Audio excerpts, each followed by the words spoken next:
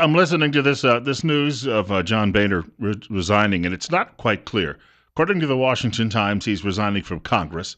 Some people are just saying he's resigning as Speaker, which means he'd still be serving in Congress. I know it's a big national story.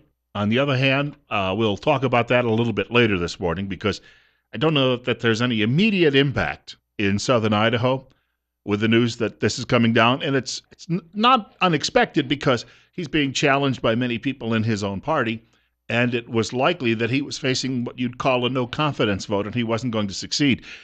I will tell you this: I was contacted by Congressman Raul Labrador's office yesterday, and Congressman Labrador is going to become a weekly guest on our program, talking about various issues, and I think it's because Mr. Labrador is going to be now included in the new House leadership, the new makeup of that when that's finished. Maybe not Speaker, maybe not even Majority Leader, but you could see him as Majority Whip. He could end up moving up to second or third at least in the House of Representatives in Washington. So I just want to pass that along. We'll talk about that a bit later in the program. I do have a lot going on, and that's why I wanted to share a couple of things with you this morning on some other topics first before we get back to that.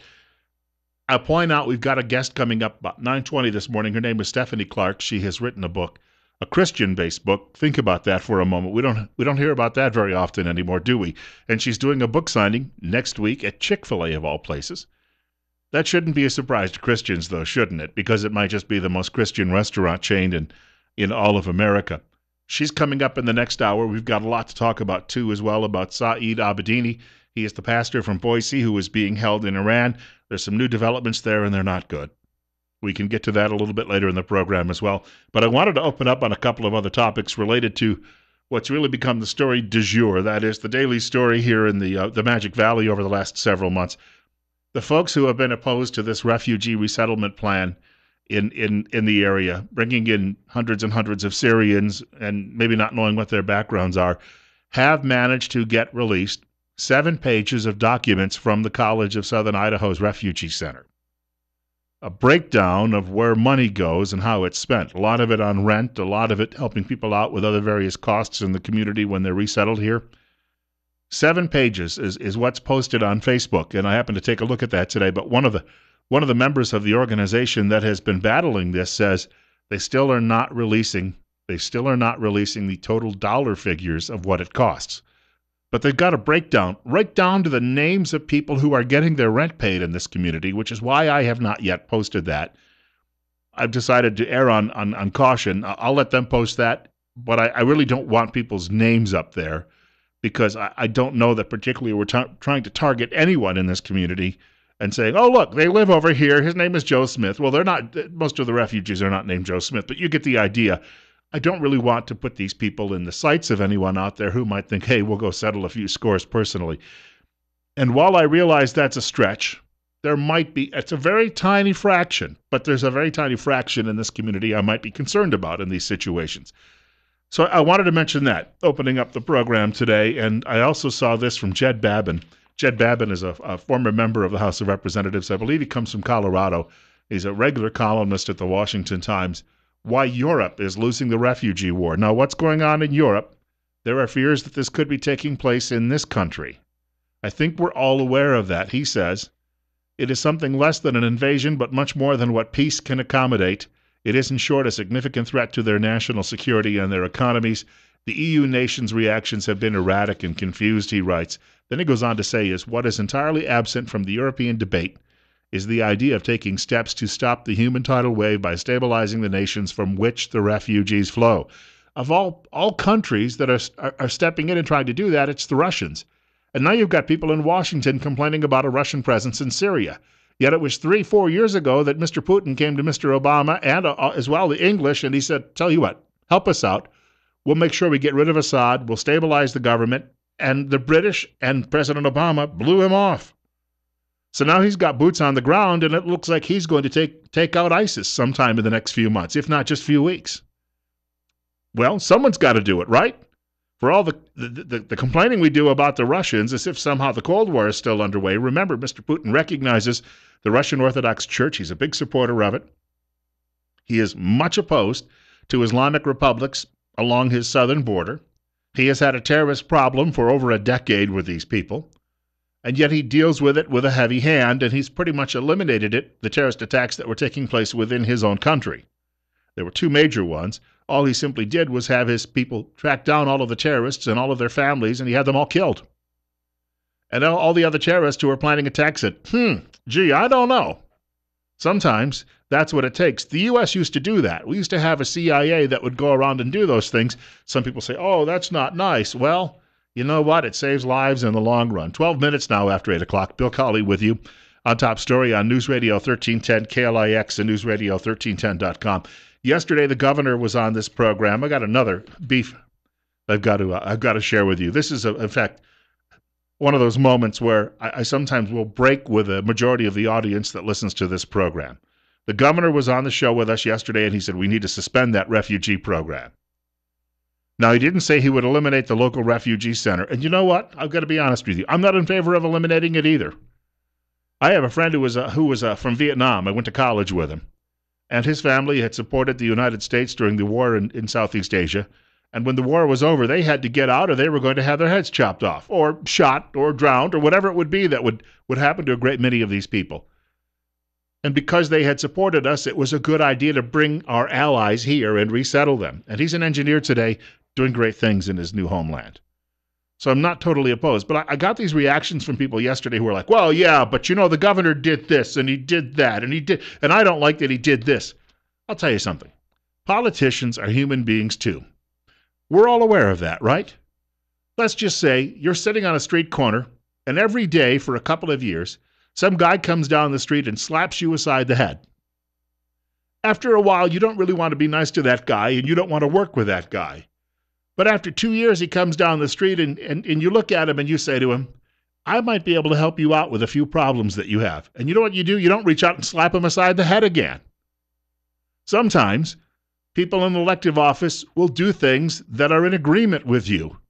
And you know what? You've got to stop saying, yeah, but have you ever thought if you tried to support some of these people when they do the right thing once in a while, it might actually, you might draw more flies with honey? Does that occur to anyone out there? The governor has simply said, and he's following a new line of thought that's coming out of Washington. He has simply said, it's time to step up. And I think this is it's certainly true. And you know what? If you suspend the refugee program until you sort out who the good guys are and the bad guys are, it's irrelevant what happens here at the local center. They'll be sitting around twiddling their thumbs. They won't have much to do until that all gets settled and taken care of. Problem solved, right? So why sit there and say, yeah, but Governor Otter did this, and back in 2012 or 2013, he made me mad about this, and this is wrong. The guy just extended the olive branch to you. He is the most powerful man in the state of Idaho. Get with the program, folks. I mean, sometimes I wonder where our minds are in all of this. What do you expect? If you want Jesus to run for office, you're going to be waiting around a long time because nobody out there is perfect but him, at least from a Christian standpoint. Number two, the only candidate that you're going to agree with 100% is yourself. All right, you go out and raise at least the $1 million, probably more you're going to need to win that office so you can make the changes. Number three, I keep hearing the governor could close this program down in the state if he wanted to. People tell me that. Show me the statute. I've been hearing that for a very long time. Well, yeah, but he could do it. All right, show me the statute. Where is it that in law? Explain that one to me. So he's just done something that is a very bold step, and you want to ignore it. Do you want his help, or do you not want his help? 8:16, Bill Colley with you on Top Story. It's 52, on our way to 92 today. So we've got another 40 degrees to warm up before it's all over with. This is a Texas representative. He serves in the House of Representatives in Washington by the name of Brian Babin. He was appearing last night on Fox News Channel with Sean Hannity. He is introducing a bill that would actually suspend this refugee program, or migrant program, if you'd like to call it that. James Clapper, the head of the National Intelligence head, and our State Department have both said the same thing, that ISIS and Al-Qaeda will infiltrate the refugee population. So doesn't that mean that the risk is there and we can't ascertain whether they're a genuine refugee or an ISIS fighter? That's exactly right, Sean. There's no way to vet or screen these people coming out of the Middle East. And all we have to do is look at Western Europe and the failures of their refugee program. And then looking at ours, we've already taken 500,000 refugees in the last 6 years of President Obama's administration.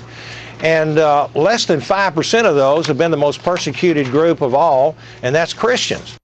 All right. Allow the Republicans in Washington, in the House and Senate, they control both houses. I realize John Boehner is a fine example of why we haven't gotten a lot done. But allow them to carry the ball on this one and let President Obama threaten a veto and let President Obama explain why he would take chances with your security. Sometimes you have to look at this from a political standpoint, the real politic in all of this. And this is what they happen to be doing right now, and the governor is on board with that. For a change, cut the man a little slack. You can reach our program today by calling us at 736-0300, 736-0300. In a few minutes, I'm going to share with you some of the comments made this week by the man who should be the Prime Minister of England, a fellow by the name of Nigel Farage. His party managed in the May elections for Parliament to come up with about 1/5 of the vote. But you don't get proportional representation in English Parliament, so they only picked up a couple of seats. On the other hand, much like Winston Churchill in the 1930s, who was warning of disaster for his country in the face of Nazi Germany, and the English people just sat on their hands, and his fellow politicians sat on their hands, Farage, 80 years later, seems to be gaining finally, just like Churchill at the very last minute in the darkest hour, got himself named Prime Minister. Churchill, by the way, was not elected Prime Minister until the early 1950s.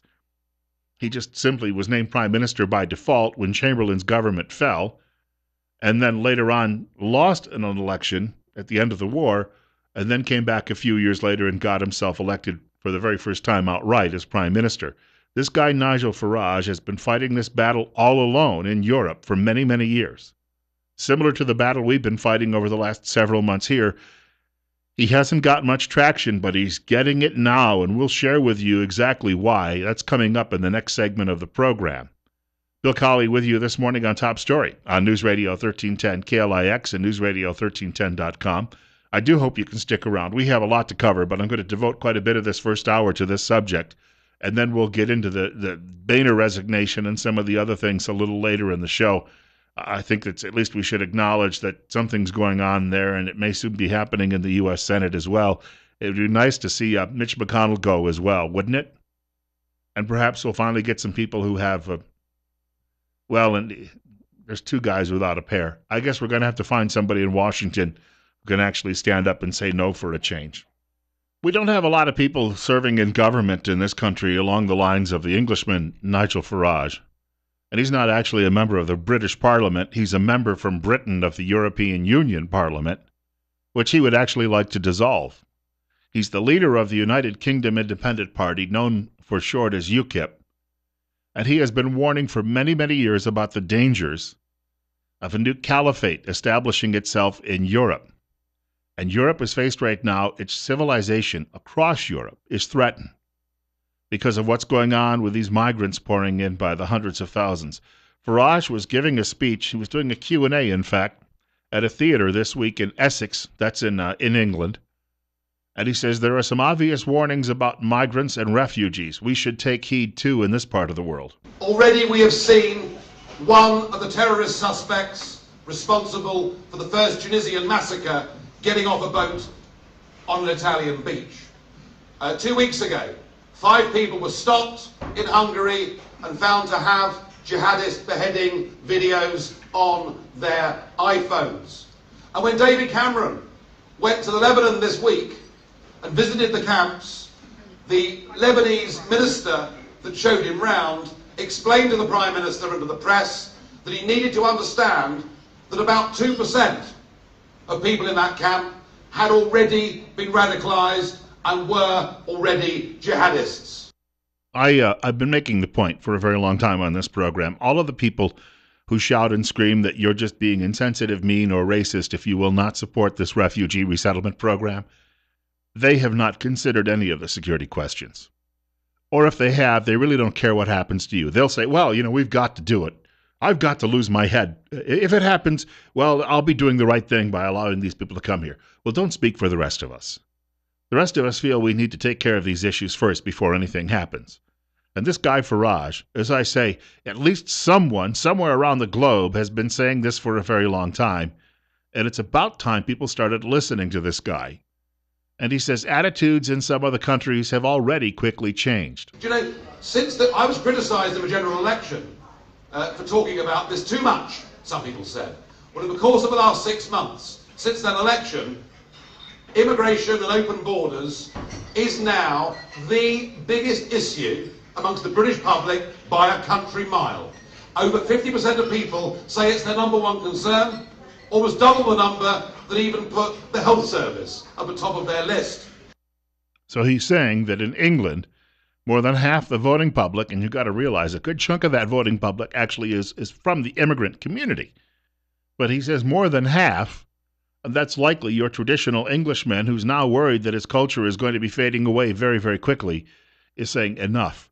Which is why I think that the government of David Cameron could fall in a no-confidence measure sometime soon, and this guy Farage could end up as the next Prime Minister of England, well, Great Britain, if you'd like to mention the entire country that they have. And then he was questioned from the audience. The fellow was concerned about 20,000 migrants coming to the Essex area. And Farage said, 20,000? Holy mackerel, where have you been? Don't worry about the 20,000. Worry about the 640,000 who came last year. Worry about the net increase of 250,000. Plus the fact that many new migrants are very young and are having proportionately many more children. So that 2 in 5 primary schools, next September, have a problem with class sizes and coping with the numbers. So let's not put the cart before the horse with this argument. Yeah, sure, if 20,000 extra people come over 5 years, they've got to be housed and looked after and all the rest of it. But frankly, that is irrelevant to the borderless Britain we're currently living in. At some point in time, one of those countries like Greece is going to have an even deeper economic disaster than it's already had. And I have to say, if I was a young man living in southern Europe at the moment, I would leave and come to London. You can't blame people for wanting to better their lives, but you have to balance that against the job of a British government, which is to put the interest of its own people first. And what's happening in this country? You've got President Obama and John Kerry saying, well, we'll have to take at least 100,000 of these people. What's the interest of the American people? Do they serve? Is he the president of Syria? No, he's the president of the United States. Is John Kerry the Secretary of State for Syria? No, he's the Secretary of State for the United States. At some point, we've got to call their attention to the fact that government's main job is to protect its own people. Farage also answered a question yesterday during this conference, this week, I should point out. He answered a question from someone about illegal immigration, saying that that's even a separate issue that doesn't get addressed. In 1990, the population of Britain was 55 million. And actually, it was 55 million. The official population of Britain today is 64 million. But believe you me, it isn't 64 million. It's considerably higher than that because of illegal immigration, which we haven't even talked about this evening. That is a massive percentage change in 25 years in the population of a country. And if you have an open border, if you have absolutely no idea, if you really genuinely can't predict what your population is going to be, how the hell can you plan for hospitals, schools, for roads, or anything else? So actually, it's just plain bad government, isn't it? Plain bad government, isn't it? That's what he says. You think about that for a moment. All the people who are pushing this in this area, we heard the figure the other day. It costs probably on average $6,000 or $7,000 to educate one student in Idaho per year. But the students of these parents coming here in this refugee program, it costs $300,000. And if you weren't with us at the top of the show, I mentioned that the group that is opposed to this program, through FOIA, that's the Freedom of Information Act, they have received a rundown of where they don't have a total number on the expenses, but they've received a rundown on the expenses. And frankly, folks, we're being taken for a ride. Someone should acknowledge that. Someone should at least start respecting the people in this country who are doing all of the working and paying all the taxes. Wouldn't that be nice for a change? Bill Colley with you on Top Story. I've got more on this coming up. Rand Paul as well has some comments on it. Also, Dr. Ben Carson still trying to point out his comments that he made last Sunday about a Muslim president. Not that it's hypothetical, really. Not that it would ever happen, you would think. But he's still being hit hard by people in media who don't seem to understand that Carson represents a huge number of Americans who are in absolute agreement with what he had to say when he was being questioned on NBC's Meet the Press last Sunday. Those things on the way in a few minutes. Also, we have a guest coming up in the next hour talking about a new Christian book she's written. That's on the way with Bill Colley on Top Story on News Radio 1310 KLIX and NewsRadio1310.com.